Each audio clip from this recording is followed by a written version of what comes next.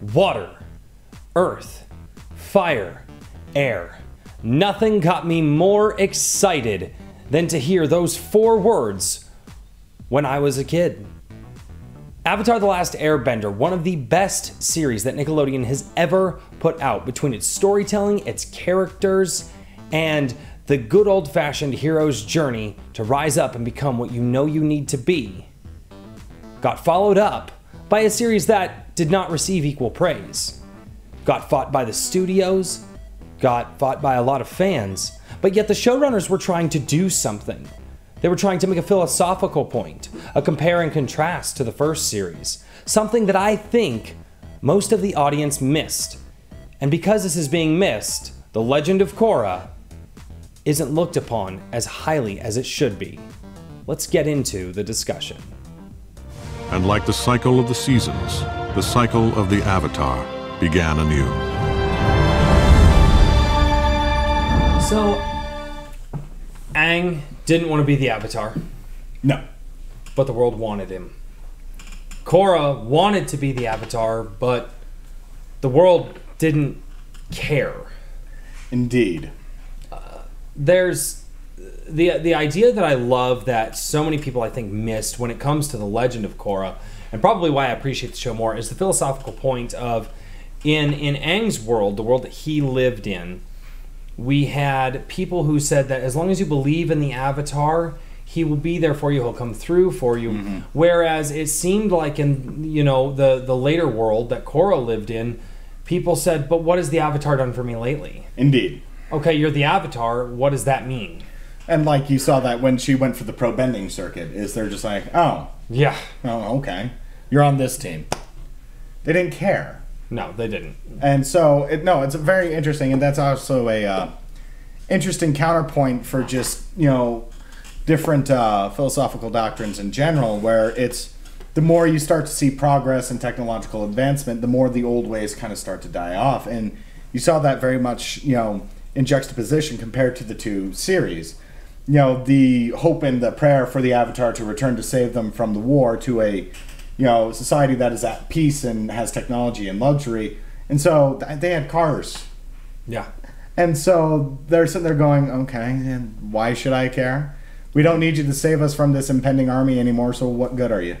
Well, and you really very much saw this idea that bending was the evil keeping the people oppressed. Yes. And so the ultimate bender would obviously be the ultimate oppressor. And again, the religious context there, whereas people, let's just use the world as it stands now, but the religious the religious subtext there is that the belief in God carried people through many generations and many worlds, but once technology and people's freedom of movement came around, freedom of expression, freedom of all this came around. Yeah. Once all that came around, it kind of became this idea that, well, the old religion was the suppression of us. The old religion kept us put down, and very much you saw this personified in Korra, where that she was not an oppressor. She had this idea that she had to bring peace to the people, but how do you bring peace to a people that kind of already have achieved some sort of a societal peace? And not to say that they didn't have crime or anything, but they kind of had them fairly well in hand too. They didn't need the Avatar to go be police chief, right? Yeah. Yeah. These are jobs that are already filled. Thank you very much. Mm. We don't need your help, Avatar. Well, we got it. And you see the politicians try to use the Avatar. Oh, indeed, because for political points, trying to use God or Jesus for political points, so to speak. And you see a lot of this, and to see it personified in a series where a character is going, no, but that's, I'm not a politician, I'm not here for political gain, but the world at the same time doesn't want her, and so really the only thing to use that old religion for was for politics, was for. And that's one of the things that I think so many people missed in The Legend of Korra. Yeah. That I picked up on almost immediately, but I was also an adult when I watched it, which it came out when I was an adult. Yeah. And so I had already had I'd already had one kid by the time the series started, and I had 2 kids by the time it ended. The series was ended, and so whereas I was in my early 20s by the time I even got around to watching it. Yeah, and so again, that subtext there, this idea that Aang had a very, very simple journey, and a lot of people may, well, no, but look at all the crap. Well, no, but when it looks story, narrative, writing, it's an archetype. It's an archetype. Journey. It's the hero's journey. And they're beat. The general plot beats. There's not much difference between what happens to Aang to Luke Skywalker. No, there's really not. There's a person, or I would compare Aang's journey more to Aragorn from the Lord of the Rings movies. How so? You've got an oppressive tyrannical government that's trying to oppress the people, and one young lost kid has to rise up, even though he has an ancient heritage, to go defeat. He gets a little dinged up on the way after facing down, somebody tied to that heritage, and then he has to rise up. No parallels. No parallels. I'm not knocking The Last Airbender here, but that's what I mean by its archetype. But here's the thing. Here's the thing. Is that I have to say this, is that obviously The Legend of Korra would not exist without The Last Airbender.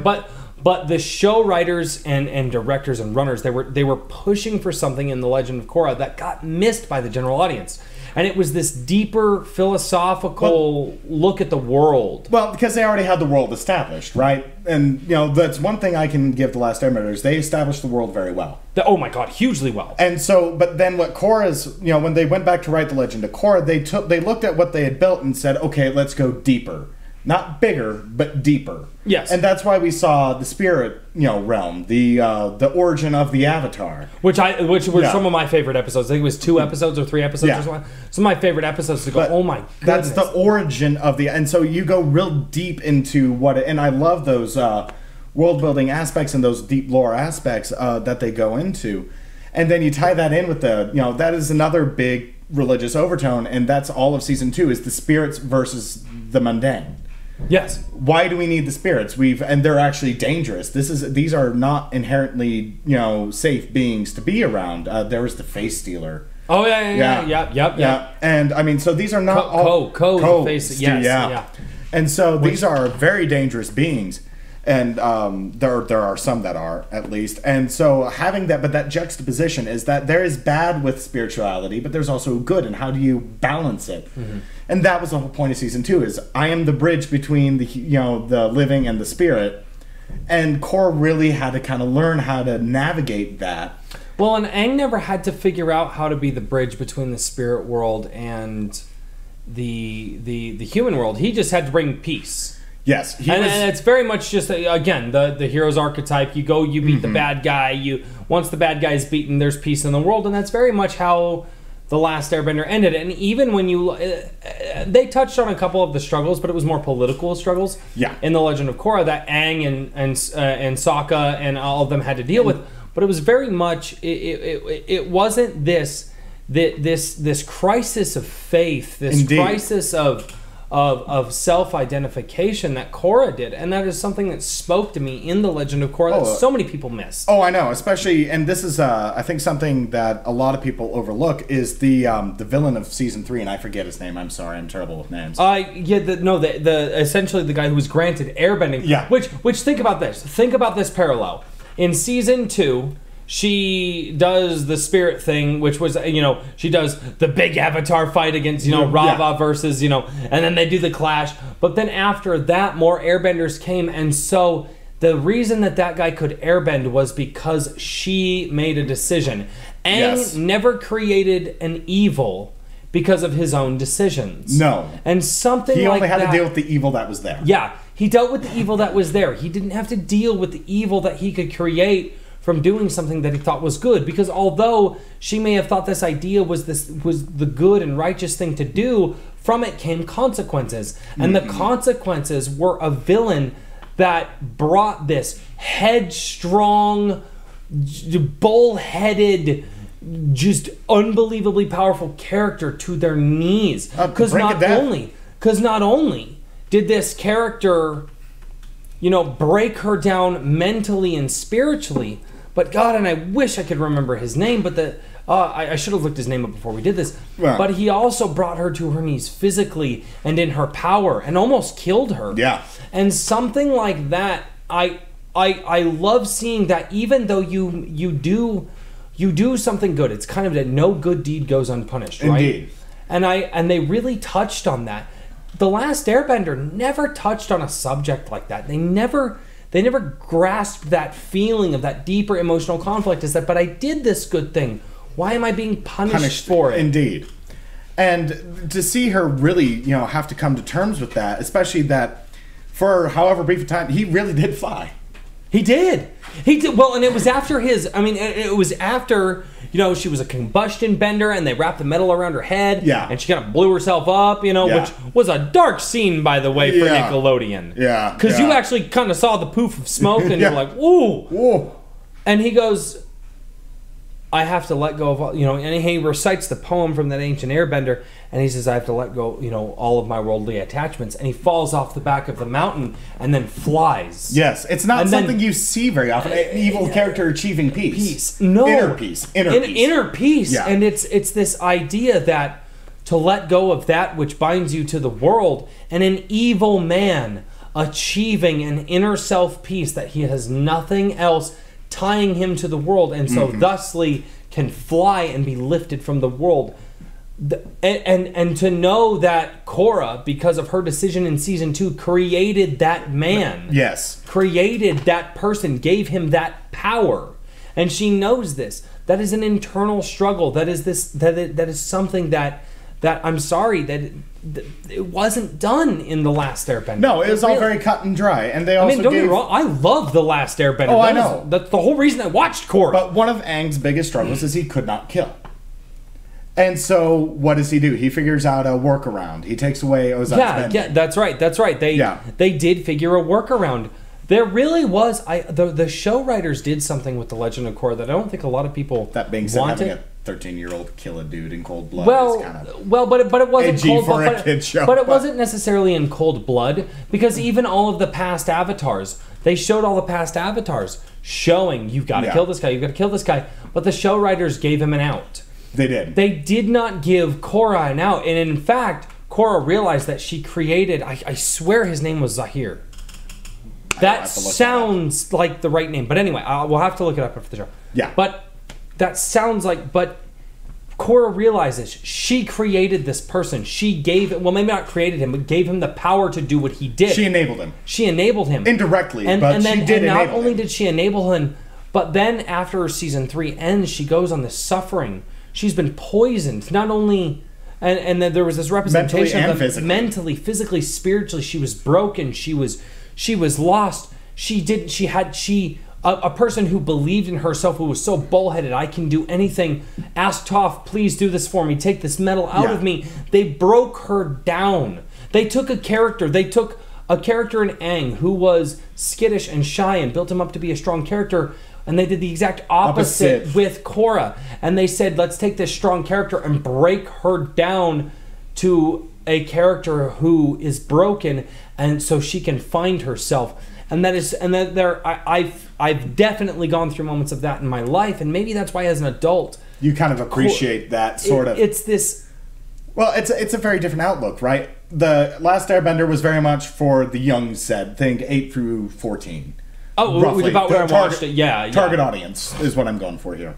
Whereas Korra was written to be ages 16 and beyond.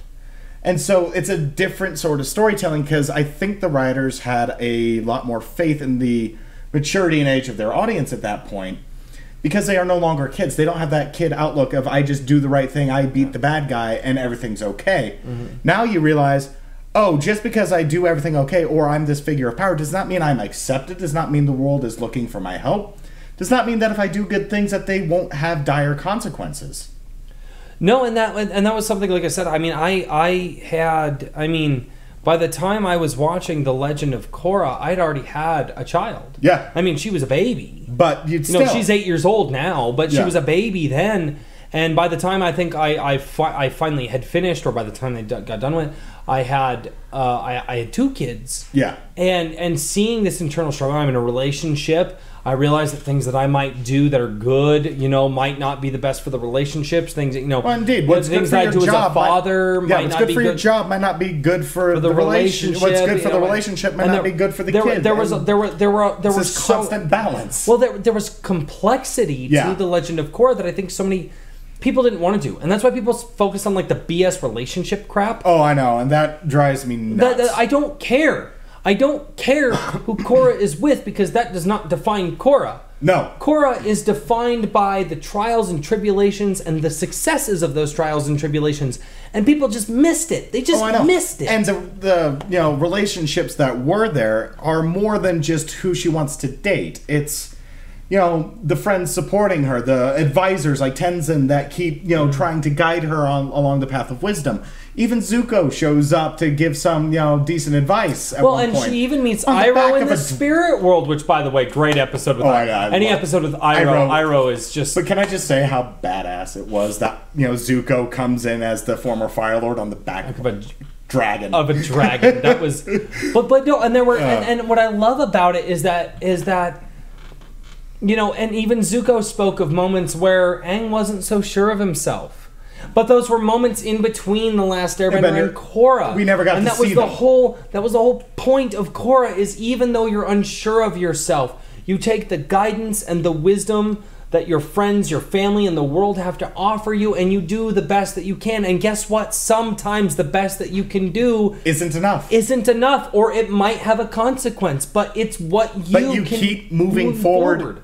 And that was something that there was some of that in The Last Airbender, but there was not. And The Last Airbender, the fact of the matter is, The Last Airbender would not have been as successful had it done the things that Korra did. No. And I'm not trying to argue that The Last Airbender is a BS show, because the fact of the matter is I still watch it as an adult. I get my kids to watch it with me. Oh, I know. And my wife and I were just like, oh my gosh, this is amazing. This is brilliant. It's very well done. The only thing I've ever said about it is it's a very archetypal story. It is. But there was so much good in that. And then for those guys to go, let's take what we have, but let's go deeper. And so many people go, well, some of the episodes didn't work. Well, yeah, but some of the episodes in every show don't work. And people focus on that so much because I think that people... There's a sitcom that had a pineapple they never wanted to explain either, but... People didn't want to go into the deeper meaning of the Legend of Korra, and I think that the show writers overestimated the ability of the audience to want to go deeper. Not the ability of the audience to go deeper, but the audience didn't want to go deeper. They wanted another hero's journey. Yeah. And because I've watched a lot of people say, "Oh, Korra's good, Korra's bad." This is a topic for another time, and one that I know we'll get into eventually. But if you already have a strong character, you've got to do something. Otherwise, they just stay a strong character. There's no growth there. And what Korra did is they grew the character very well. Yeah. And so when you have somebody that strong, that bullheaded, sometimes the only way to grow is to go down a bit. To get knocked down a peg. You know, when you're on that pedestal, how about you get off your pedestal and see what the world is like? Yeah, indeed. Guess what? You're not going to win every fight. No. You're not going to be right in every situation. Not every decision that you make is going to have a good outcome. Even if you do it with the best intentions. Yes. And so it's a much deeper show written for an older audience, and I think that got missed. They wanted Avatar 2, not Korra. I agree. No, and I think that that's completely valid, and I think that that's something that it bothers me because I love watching reviews and film reviews and show reviews, and I see so many people like, well, The Legend of Korra just what, and they talk about episodes. Like, well, this character wasn't as good. This show had these characters. This show had those characters, and I'm like, It did, but you're missing so much of the point. Is because the show was so focused on Korra. I know, and a lot of the internal struggle. A lot of the complaints I've heard have been about Tenzin is that people are just very interested in Aang's son. But Tenzin isn't there to be the star of the show. He's there as a moral support and a guide for Korra, as well as being the one that teaches her airbending. And so let's talk about Tenzin for a second. There was an episode where Tenzin was fondly thinking of his dad and all these things that his dad did with him, and his brother and sister was like, yeah, we weren't there. Like, Dad loved you because you were the airbender. Yeah. Dad chose you because you were his special little airbender. We weren't. Yeah, we were just the normies. And you start to realize, Dad wasn't a perfect father. Or Aang wasn't a perfect father. Aang had his faults, and nobody wanted to focus on that. Well, Aang saw the death of his entire people. So for him to have a son that's an airbender would have been very special to him. And so, they went on vacations, but the other two got left out. You know, Boomy and his sister. Yeah, his sister. The sister, which I loved her. I loved the character. I can't remember, but they're just like, Tenzin, you were Dad's favorite, and Tenzin obviously had the struggles. Very bullheaded. No, Dad loved us all. And we're like, we're not saying he didn't love us all, but he paid special attention to you. And then you also saw Tenzin struggle with being Aang's son, especially as an adult. Aang did all these things as a kid, and now as an adult, Tenzin's sitting there going, And now he has to train the next Avatar. And you see that a lot with a lot of very famous or powerful parents. I mean, you think about, anybody who has a son and they're like, a naval admiral or, general in the army or something. I mean, go, talk to Eisenhower's kid and see how he lived up. Yeah. Yeah, right. Well, but, obviously these series are so intertwined. We do mention The Last Airbender a lot, but those were all themes explored in The Legend of Korra. Yeah. Yeah. The internal struggle, the idea that choices don't always work out the way that you think that they're going to, that sometimes even with the best of intentions, you can create the greatest evil in your life. Oh, indeed. Although you might do something that you think is the most righteous thing to do, you might create through that choice, you might create the very thing that brings you down, that destroys you, that destroys who you are. And these are, and so many themes that people just overlooked, and they wanted to focus on some of the bad episodes, some of the how the characters weren't written as well. And those are flaws with the show. Korra is not a perfect show. No, it is not. And also, this is another thing the internet just loves to fixate on, I swear to God, because it's mostly run by teenagers, is who she's going to date. And it's just like... Nobody cares. That's not the point of the show. You know what? You are not defined by your relationships. You are defined by how you deal with what the world throws at you and how you grow from those things. And also what's funny is by doing just that, you get strong relationships in the end. Because you are your own person at that point. You're not dependent on the relationship to define you. You are now your own person, and therefore you can be your own person when you do have relationships, whether they're just friendships or not. I think we're out of time. So... we have to do this, otherwise we will be here. You've seen how much we can go in just 20 minutes. We'd be here for another hour. Yeah, we'd be here for another hour. But so that's the time limit on that. And those are our thoughts on the Legend of Korra and why there are so many elements of the Legend of Korra that were better than The Last Airbender. So, or at least underappreciated, if nothing else. Oh my God, they were hugely underappreciated. So we're going to sign off, guys, and we look forward to seeing you on our next discussion, which I believe is BioShock. Yes. That's going to be a fun one. All right. Looking forward to it. Thanks, guys. Have a good one. Thank you all so much for watching A Drink with Crazy. We have been having conversations like this for years, and we are so happy to include all of you in them. Don't forget to comment down below with your thoughts on all of our videos, to tell us what you guys think, how we're wrong, how we might be right, or just differing opinions. We always love to hear that. The two biggest things you guys can do to help this channel grow is to share it with all of your friends and subscribe and hit the notification bell to be notified of all of our upcoming videos. We really do hope that you guys like some of the deep dives and some of the non-deep dives that we do into the various different forms of pop culture, and we look forward to seeing you guys in future videos and live streams and everything involved with A Drink with Crazy. So until next time, we look forward to seeing you, and we appreciate all of your support.